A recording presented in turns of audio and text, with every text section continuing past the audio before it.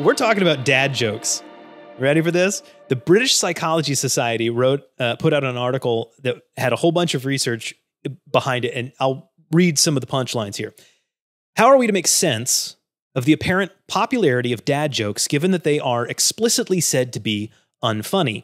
Even those definitions of the genre that do not specifically say the word unfunny include similar slights like lame or hackneyed or embarrassingly bad. While virtually all dad jokes are puns, however, it is not all puns that are dad jokes. And at this point, the article goes in and talks about how puns are often used to make very blue off-color jokes. Those are definitely not dad jokes. Dad jokes are the bland, vanilla, hyper-inoffensive things that, the comedians we were talking about before, they don't do these sorts of things. Right. But their dad jokes are still all around. Dad jokes are, this is back to the article, by contrast, pure, terminally inoffensive puns. This is what makes them wholesome and appropriate for dads to tell around their kids. It's also what makes dad jokes so susceptible to accusations of being stupid, lame, and unfunny. Yet, telling a joke that is so lame or unfunny that it doesn't deserve to be told out loud is itself a violation of the norms of joke telling. And this can, in turn, make the dad joke funny. In this sense, dad jokes can be considered a type of anti-humor, or humor derived from violating the forms and norms of humor production itself. Okay, so this, I geeked out on this hardcore. What he's saying is the way that this works is that dad jokes, it starts with the little kid that you're just making jokes that are on a level they can understand, that they're not going to be offensive, that it's an easy sort of thing. But then as the kids get older and they get to be teenagers, I have 3 of them, so I know this for a fact. There is a tipping point where you are no longer funny anymore, Dad, and stop making these same jokes. But Dad doesn't stop making those jokes. And what's really fun is they actually get funnier for Dad. But I'll get into that in a minute. The article talks about, and there's been a bunch of research on this. Josef Panksepp did a bunch of research with rats showing this. 2-second version. We know about rough and tumble play, which is what it's often called in psychology, with small children, usually dad engaging with child, physically roughhousing, wrestling, that sort of thing. And we know that that play helps the child to learn all sorts of things in a precognitive fashion. They're not thinking through it. You can't reason these ideas out with the kid. They just have to experience it physically. And what it teaches them is things like, just because I'm uncomfortable doesn't mean I'm in pain. Just because I'm in pain doesn't mean I have to cry. Sometimes a little bit of discomfort is actually a lot of fun. That, that sort of roughhousing. Where is the most fun when you're roughhousing? It's right on the edge of pain. It's right. Yeah. It's right where you're almost pushing it too far. And as a parent, the things that you can teach the kid, like literally is like, here's the line. Don't cross the line. And we can get as close as you want to that line. But as soon as you cross that, when you kick Dad where you shouldn't kick Dad, we're done playing. The fun stops, right? And so kids learn, oh, okay, if I want to keep having fun, I don't cross that line. And there's been all kinds of studies linking that sort of play with, or let me put it the other way, linking the absence of that sort of play with all kinds of negative outcomes in teen years and later in life, including things like tendency toward domestic abuse and drug abuse and like all kinds of not graduating, all these different things. And we believe it's because you would think if Dad was rough with the kid, why wouldn't that then lead to the kid being rough with the wife? And the answer is because the kid that Dad played with roughly, the kid knows there's a line and you don't cross that line. And anyway, so all that is an aside because that's what's relevant here. This is when the article comes back. So we know the way physical rough play with a child educates them. We think this is what's going on with dad jokes. At first blush, fathers' more aggressive style of physical play and their teasing style of humor with their children might seem cruel, but that would be missing the point. By continually pushing and challenging their children, fathers' style of rough and tumble play supports their child's physical and cognitive development in important ways. While teaching them to regulate their behavior and emotions, ideally fathers' rougher style of joking, where they're making jokes that the child finds offensively bad and embarrassing. That's the whole point, is you make the dad joke in front of the friends, and the friends look at the kid and go, wow, your dad is lame, right? So we're saying teaching them to regulate the behaviors and emotions. Ideally, father's rougher style of joking fulfills a similar function by teasingly striking at their children's egos and emotions without teetering over into bullying.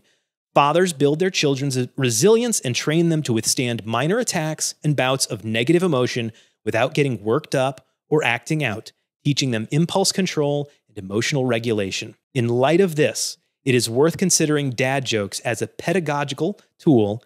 I love that word, pedagogical tool that may serve a beneficial function for the very children who roll their eyes at them. By continually telling their children jokes that are so bad that they're embarrassing, fathers may push their children's limits for how much embarrassment they can handle.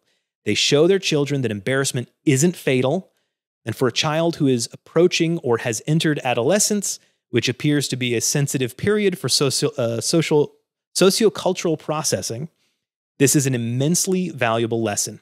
In this sense, dad jokes may have a positive pedagogical effect, toughening up their kids who are begrudgingly exposed to them. There you go. That was a study from the British Psychological Society. I thought that was fantastic. Any big thoughts on this? You a dad jokes guy then? Unintentionally, you literally, so. Yeah. Yes. I have other forms of humor that I like, but my kids will quickly attest to the fact that I have never held back a dad joke, not a single time. Wow. Because that's what I was wondering, was how many people, I mean, I see them, there's like a Instagram account with them or something like that, but I don't really know anybody that tells them. That's because actually to their kids. You are the one that tells them. Yeah. But I'm friends with other dads. I don't know. Well, but it's not like the list of dad jokes. Sure, here's the dad joke.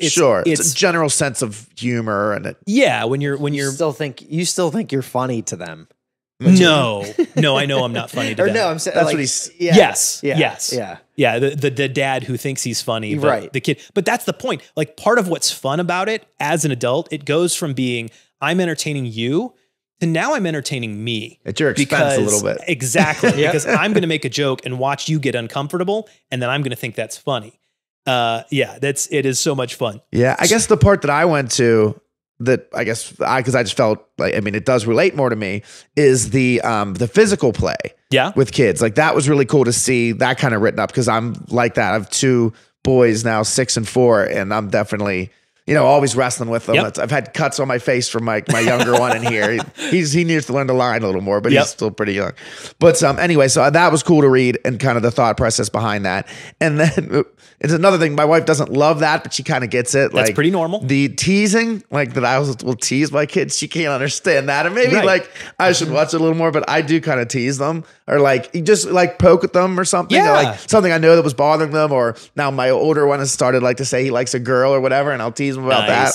So I don't know, just to see that written in an article for me was kind of cool. It's backed by science. You're allowed to do it, and in fact, you need to do it. So for you related to the dad jokes part. I kind of related to that part more, but either way, in this, I thought it was pretty cool for sure. And we should point out, like it says, you don't cross over that line into bullying. That's not what we're talking about. And in the same way that roughhousing is not the same as beating your children. That's not what we're talking about. Yeah.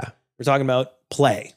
Mm-hmm. But yeah. But there's definitely that where you push the line with them a little bit. Yep. Sometimes I am trying to kind of physically and mentally toughen them up, but obviously to a point. Right. An age appropriate level. Yeah. Yeah.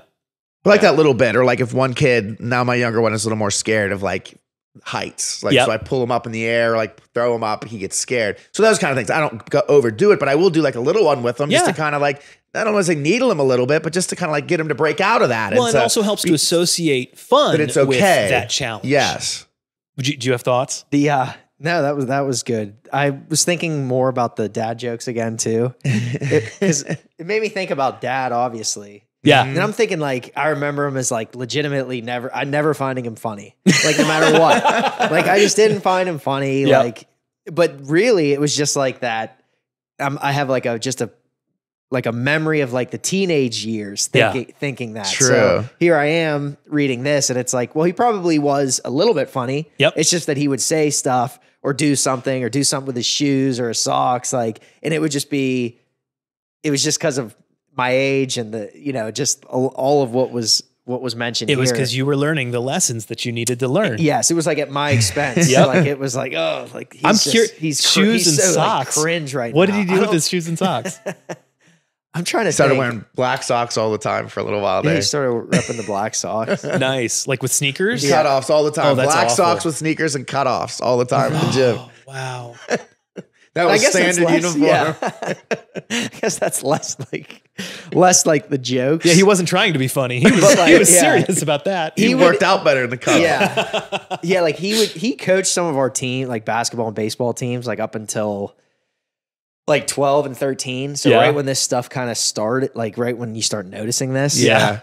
And like the way that I think he would hype us up would be almost like intentionally funny. And I'd look at my friend Mike and be like, dude, like he's the worst. This is the worst. He was doing a perfect job then. Exactly. That's funny awesome. to look at it that way. Because it makes me look back too. Like sometimes Dad wasn't ever like cracking a joke really. Woo! Like that loud. Yeah, but he had some silliness to him. Yeah. That looking back, I don't know, I've seen more looking back than I remember like in the moment. You know? Yeah. That's fantastic. Very cool. Well, you get to go home and tell some dad jokes, learn some. That's going to be on my mind now, actually. A duck walks into a bar. Does he got any grapes? Do you want to hear the rest of it? Yeah. Okay. Duck walks into a bar, says, you got any grapes? And the bartender says, no, we don't have any grapes and we don't serve ducks. Get out of here. Does it again the next day. You got any grapes? No. And I told you yesterday, we don't serve ducks. Don't come in here. Third time, duck comes into the bar. You got any grapes? Bartender says, no. And if you come in here one more time, I'm going to nail your bill to this bar. The next day, the duck walks into the bar. He goes, you got any nails? Bartender goes, wait, what? No. You got any grapes? That's it. That's the whole joke. The only joke I can ever remember. It's terrible. That's the one that sticks with you. That's it. That's the dad level joke that I got. Amazing. Some of them, they are in examples in the actual like main article. Yeah, they have some. Yeah, they're pretty awful. yeah.